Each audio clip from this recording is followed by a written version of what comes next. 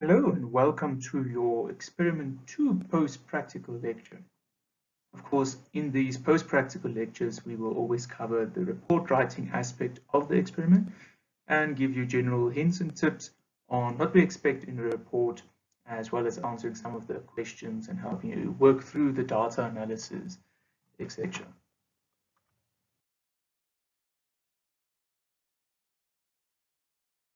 So, what are we looking for exactly in experiment 2? So firstly, let's recall what did we look at. We looked at the kinetics for a specific reaction, and then we want to determine the thermodynamic parameters like the entropy, the enthalpy, the Gibbs free energy from the data that we collected during that experiment. And we require you to write or provide a title, give the results section, a discussion section, answer some discussion question, and give references for this specific report.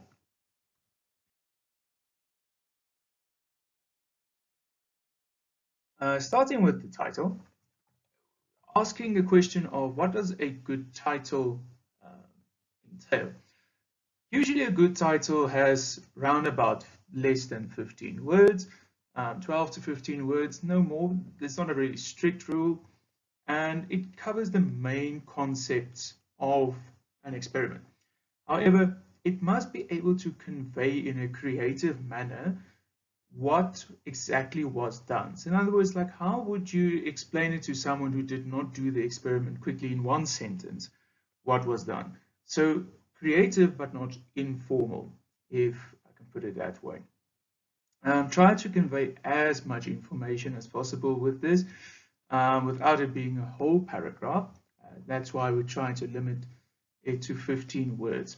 So saying that for this title, for example, must contain all the most important keywords.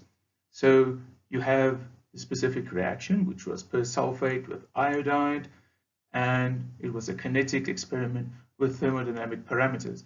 So those words need to appear somewhere in your title, in some combination. I would love to give you ideas. And unfortunately, if I give an idea, I know everybody is going to use the same title, and that also wouldn't be fair. That is why we say you're not allowed to copy from the manual.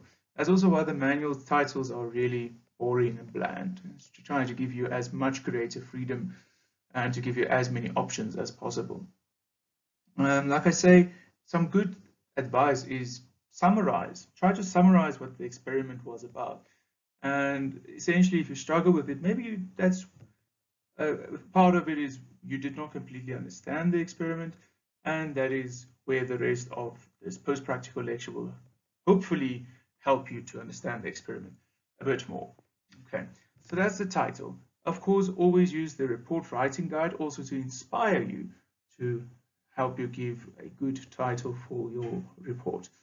That's the main idea. So just to summarize, run about 15 words, less if it works, and use the main keywords in the title. That's always a good idea.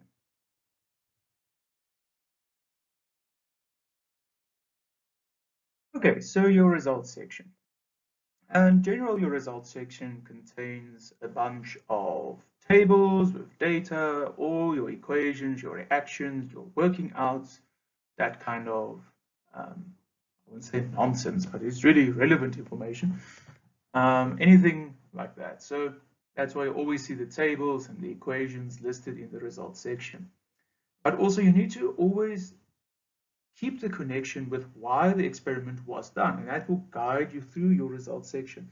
So in this experiment, we want to see what the effect of temperature was on the rate of a given reaction. Because remember, temperature is really the only variable that influences the rate of any reaction.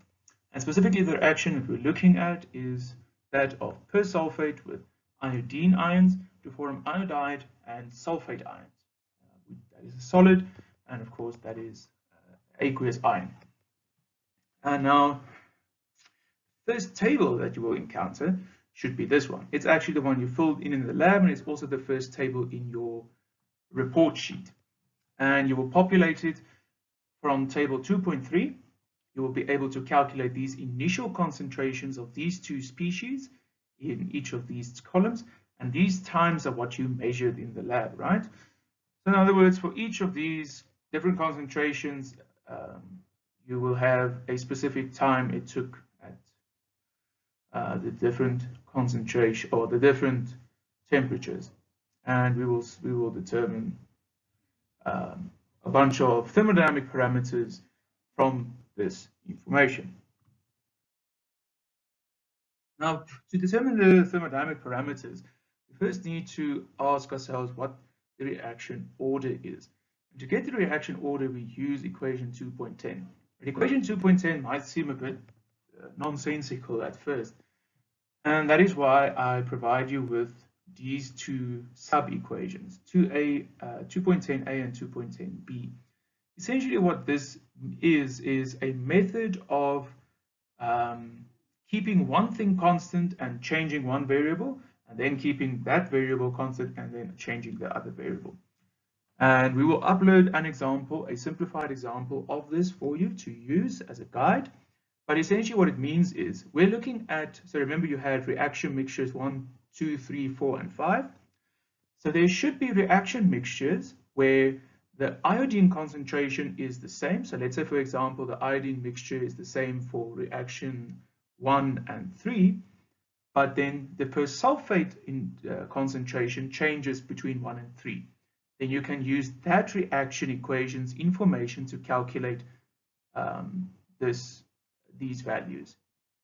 Similarly, so in other words, the time. So you take the time it took for it at a specific temperature or the time of the reaction divided by the time of the second reaction, and then the concentrations, as well as for the other option. So this time we're looking for reaction mixtures where the iodine concentration changed, but the persulfate concentration remained the same.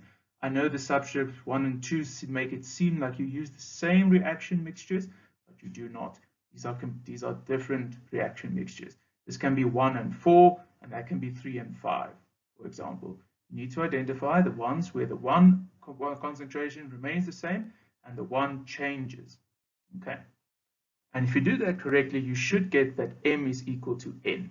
In fact, it should be equal to 1, because this is a first order reaction, okay, which is important for the next step in the data analysis.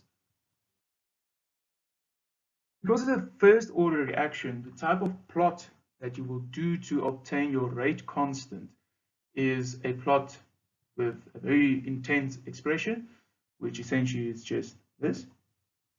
And from this plot where you have that versus the times, so remember, again, you will plug in A, B, C. C you can also get from table 2.3. You just calculate the concentration of this ion, and you plug it in there. You get a specific dot associated with a specific time. And you'll have one for each temperature. Remember, you had 3 temperatures, 25, 40, and 60.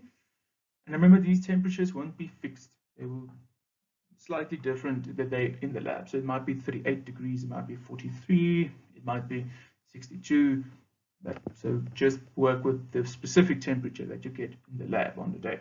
So you have 3 graphs, each with this kind of slope, and you'll have a rate constant at each temperature. Because remember, rate constant is a function of only temperature. That rate constant is going to have a specific unit. Okay, and that essentially is why we went through the whole hoo-ha of trying to first get the order, so that you know that you plot a first order graph. I'm telling you now you need to plot a first order graph, and then you plot the 3 graphs at each temperature so that you can get K. Now that we have K values, and we have a K value associated with a specific temperature value, so we have a K value at 25 degrees, we have a K value at 40 degrees, we have a K value at 60 degrees. You put it into table 3, and you say temperature. So you have temperature, remember, in Kelvin. So I've been speaking in degrees Celsius, but you work in Kelvin. You have your rate constant, and then you take ln of K, so ln of that temperature, or ln of the K constant, and 1 over T, so 1 over the temperature that you have there. You tabulate these values, and you make a plot of ln K, so these values versus 1 over T. So these values. And that will give you another straight line, or straight line, so it should have a negative slope. And then if it has a positive slope, don't fear, please just grind through the math, just continue on.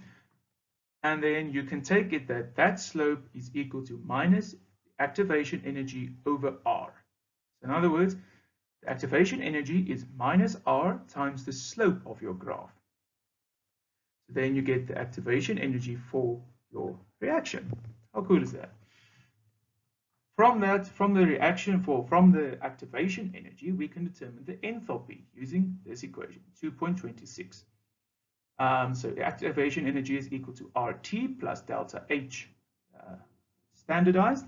So standardized meaning what is the temperature, standard temperature and pressure.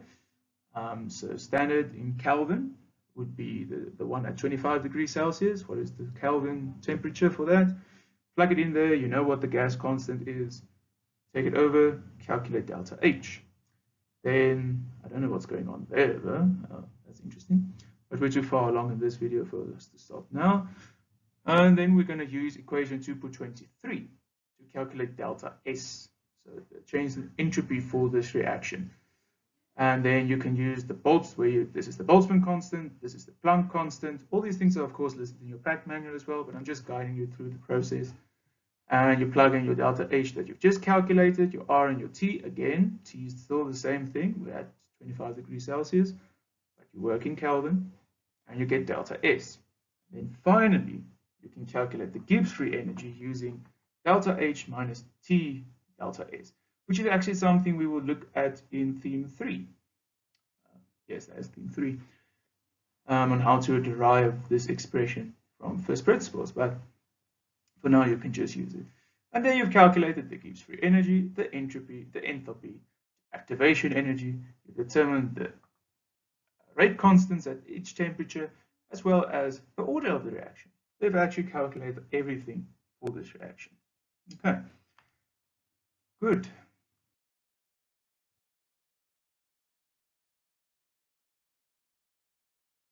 Now, the next section that you'll do after the results section is your discussion section.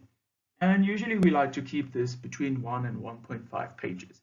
Don't worry if you can't get to 1.5 pages or even a page. Try your best. Just discuss, but don't repeat yourself. Discuss what needs to be discussed and close it off. We know your writing skills aren't yet at the stage where you can elaborate a lot. But in general, please don't go over a page and a half. That's more what we're trying to say here. Essentially, what you're doing in the discussion section is you're bringing everything that you've done now together, discussing each little thing that worried you. If you have OCD, then this section is your favorite section because you're discussing every little aspect that bothered you, thing that you spent time on, anything that you want to discuss, how your aim of your experiment was met, how well your data fit your hypothesis, what you found, how you plan to better this, was this experimental procedure done well enough, did you follow the right procedures, what would you recommend in future, that kind of thing. It's sort of like a touching base afterwards. It's your afterwards discussion. What did we do wrong, what happened, everything, and in a lengthy discussion. For someone to read now at length exactly what has gone wrong. Of course, it's always written in paragraph form, not bulleted form. Also, the significance of what has been determined, that's always important. Why is this important? So look up something about persulfate and iodine. Maybe it's got to do something, I don't know. You should be able to find a few applications quite quickly. And then the final paragraph, so meaning you might have 6 paragraphs or 5 paragraphs, the final one should always be in a conclusion. So you can even write, in conclusion, you can have that. Usually there aren't really any schemes or figures or whatever located in the discussion section, unless you want to have something that summarizes a few core ideas, like a flow diagram might be very nice to say, this is what our aim was, this is what we found, this is how well it fits the hypothesis, this is how everything fits, or this is the workflow, or this is the future work. be creative. It's open for interpretation, but also you don't have to include a figure or a diagram or a scheme. That is just for people who really want to invest in themselves. And also you can use the discussion questions as a guide of what should be included in your discussion section.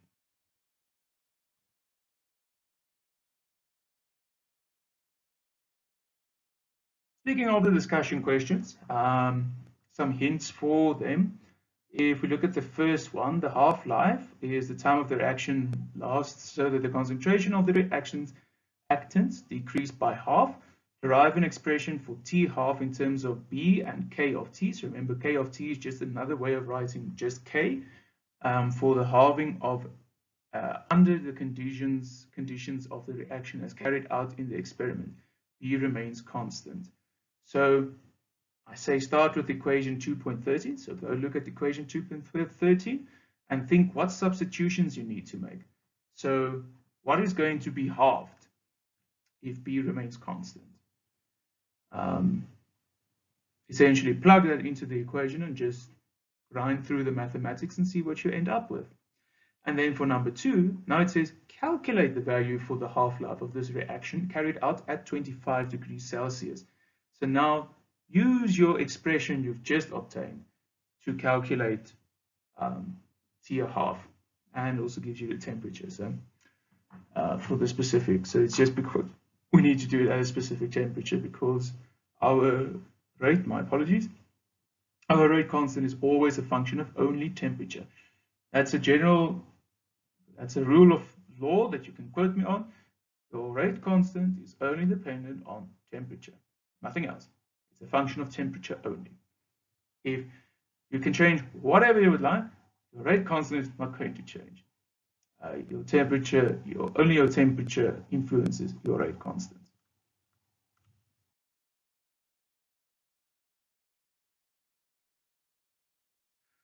Then finally, your reference section, remember to use the Royal Society of Chemistry citation style. You can use Mendeley, which will do it automatically for you, but if you prefer to do it by hand, remember the practical guide has a list of examples on how to cite each type of source that you might use. Please use the library and free access to gather some good scientific data. Please always credit any source that you use outside of your own creative mind. And that is essentially all from me. Good luck and thank you for watching.